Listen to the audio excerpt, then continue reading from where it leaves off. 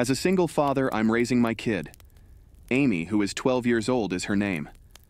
I've always been so bashful, especially with women, that sometimes I can't even think of what to say.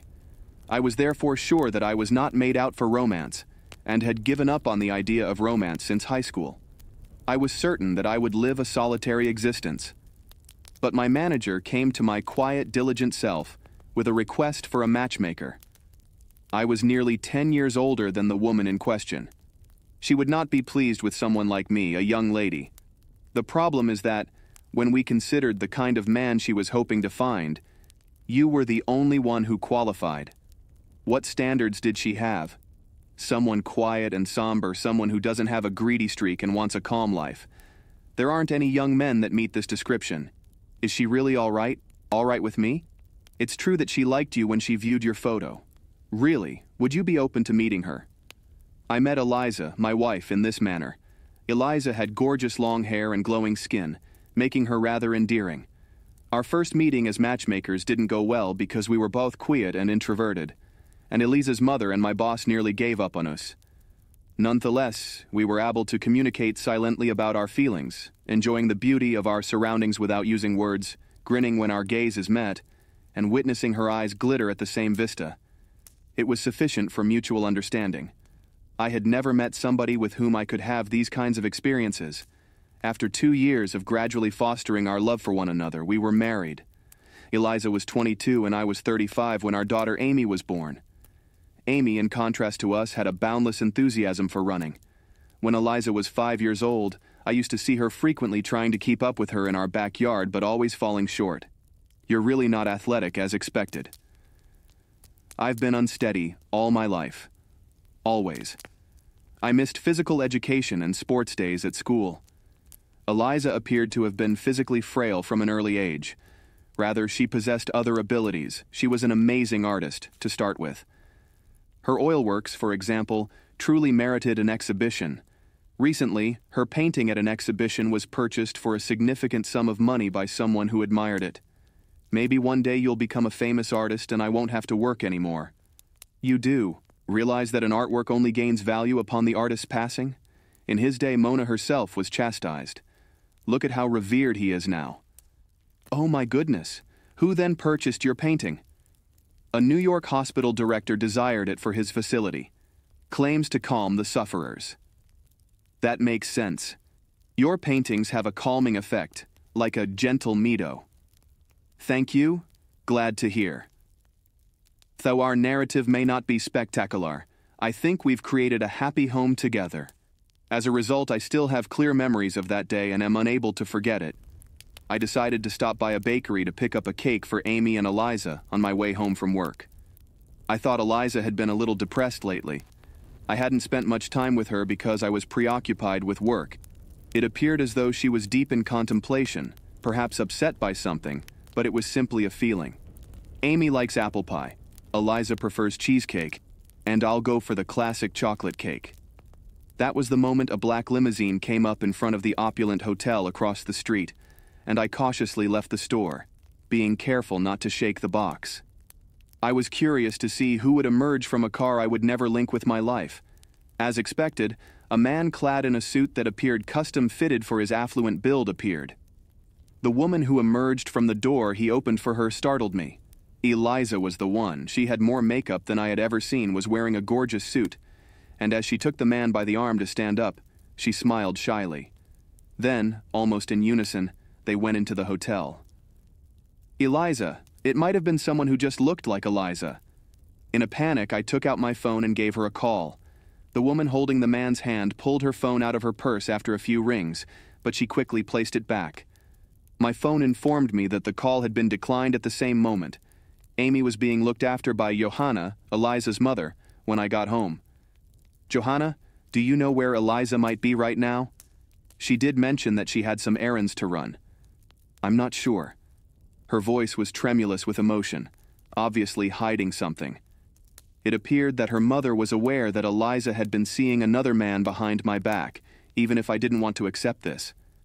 Thank you for watching Amy today, but I'm sorry I have to ask you to leave now. Johanna appeared to have something to say, but she walked out, bidding Amy Farewell, and sensing my ire. Amy searched my face as she gazed up at me, but I forced a grin and showed her the cake we would be having after supper. It was almost 10 p.m. when Eliza finally made it home. "You're back late. Enjoyed a pleasant meal with a friend." "You were back," Mum said when she called, "and you looked angry. Are you aware of the reason?" "I'm upset. You observed that?" "You were with another man. That much was evident to me. I take it you've been unfaithful?" While keeping her head down, she did not refute it. "For what length of time? Don't tell me, wait." "Prior to our marriage. That man was obviously married, so Eliza had picked a covert man who didn't appear likely to voice any complaints." My head was flooded with phrases of anguish the more doubt I had. Then she said, "Please, let's have a divorce." Not responding to any of that. More than rage, I felt hopelessness at those remarks. I hoped she had refused it in a fit of pique, perhaps out of loneliness. I could have forgiven her then. Still, she had interrupted me. All I could sense was that. "You're leaving me," I said, apologizing for my own selfishness. She got to her feet, stumbled, and fell onto the couch. But I was unwilling to assist her. She eventually got up slowly, picked up her pocketbook, and walked out of the house. Nothing much happened when Eliza and I got divorced. Amy came under my care. Resolved not to give up, I concentrated on parenting my daughter, and we purposefully lived our daily lives. I made sure to write in her teacher's communication books and the school newsletters, and I made sure to attend all of the events.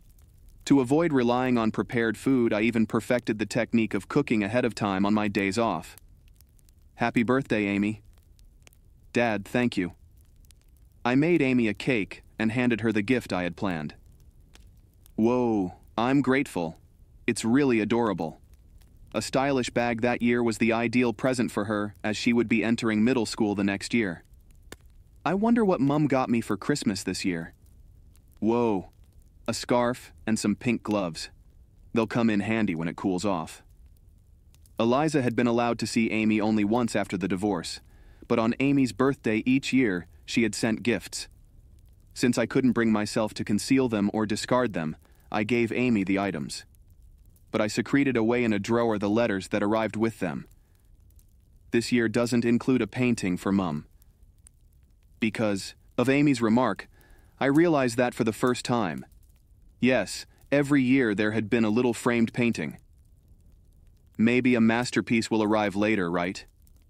However, the painting never showed up. Later, Eliza's mother Johanna would call me to tell me why there wasn't a painting that year.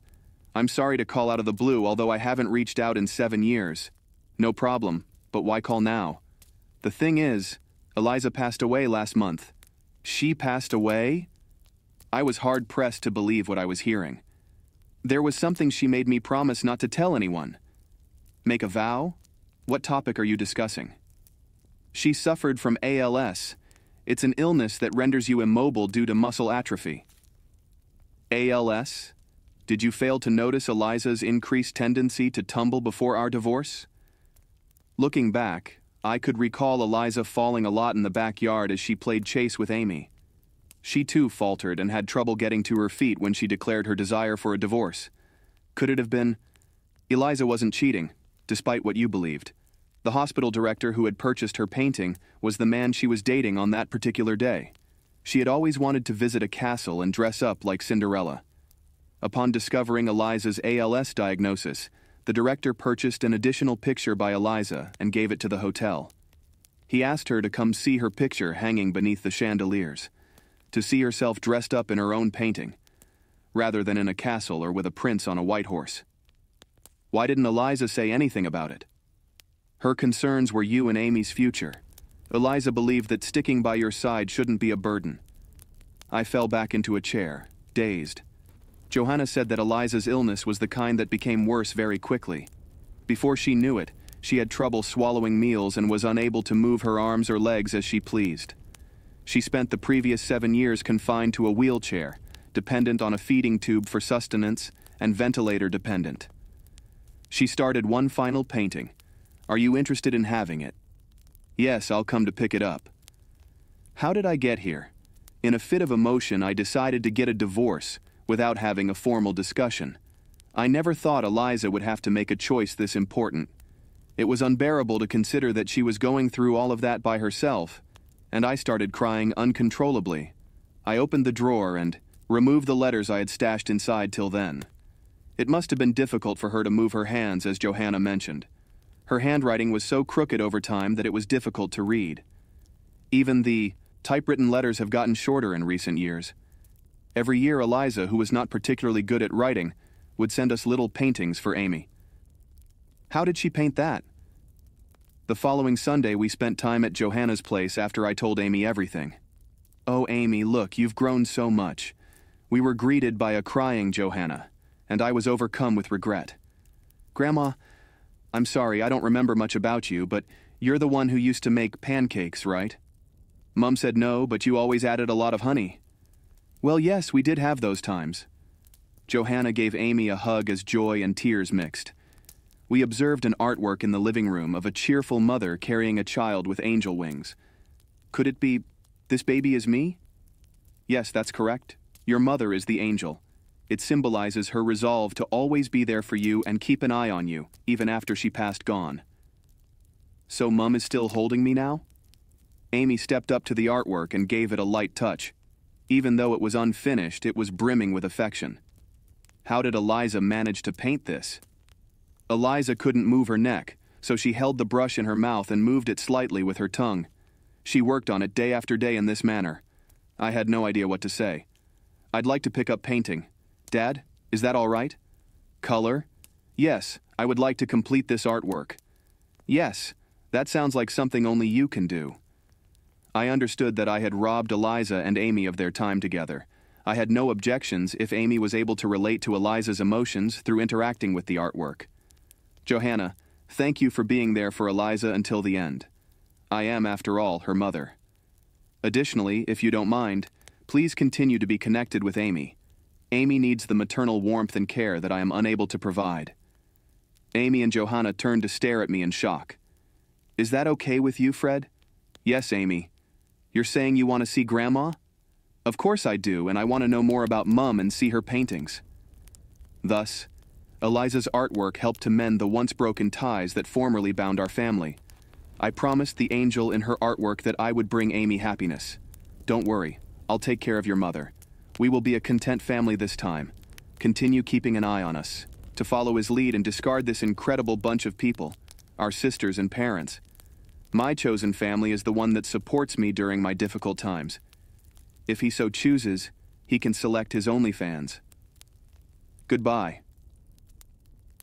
When I hang out with his mum and sister, at least I won't have to see him. Update 3. All right, so I went over to his mom's house and we watched MAFs together, along with her sister. We drank wine, watched TV, and didn't really chat about anything. It all got too much when I eventually said I needed to use the restroom and chose to go to his former room.